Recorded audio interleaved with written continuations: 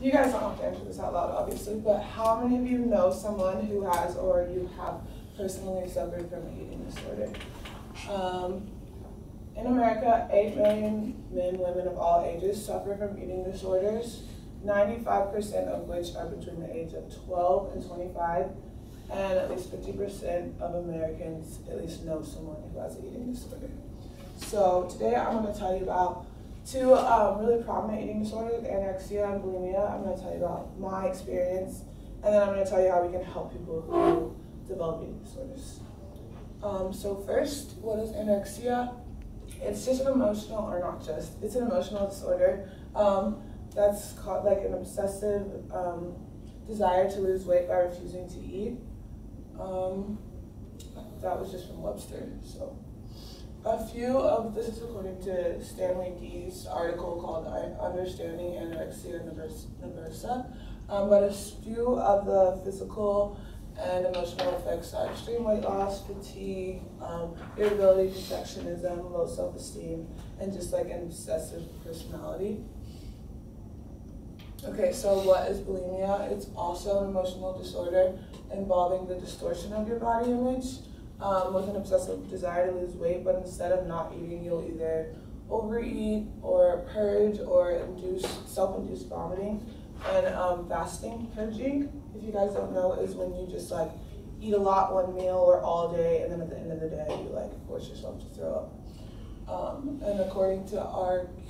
Kursky, a few of the physical and emotional effects are depression, anxiety, social isolation, heart attacks, death, and then this also causes extreme harm to your esophagus, stomach, teeth, intestines, kidneys, and heart, just because of like forcing yourself to throw up so much.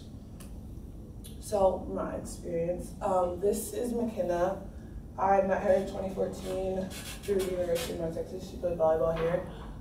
She was from Colorado. She loved working out. She loved eating like all these different like exotic foods. She was really competitive and fierce and fun to be around. She had a great personality. Her freshman year, she had a really good volleyball season, but during the off season, a lot of stuff went downhill. Like I said, she's from Colorado, so back home, her parents got a divorce. The guy she was dealing with turned out not to be so good.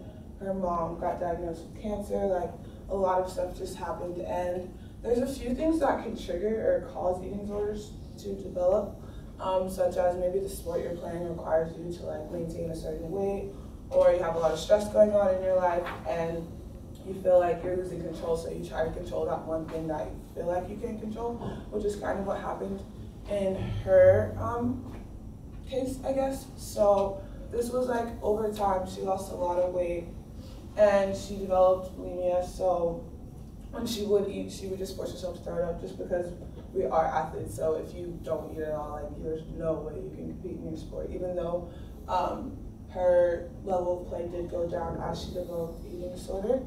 So next, we're going to talk about how we can help people that develop these eating disorders. And the first step is just to understand that it's not just about like losing weight. It's emotional, it's psychological.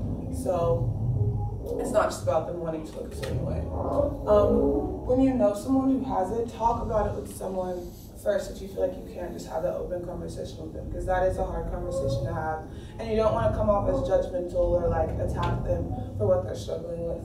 And then figure out the solution that works best for them, whether it's a nutritionist or therapy, a psychiatrist, or medication. And then educate yourself on the signs so that you can help them as you see it happening.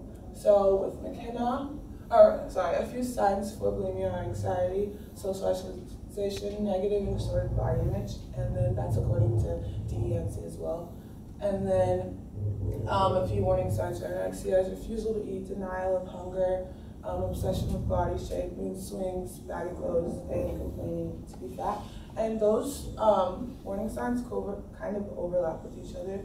And McKenna the few of the warning signs that she gave off was refusal to eat, baggy clothes, and complaining to be fat when she really wasn't.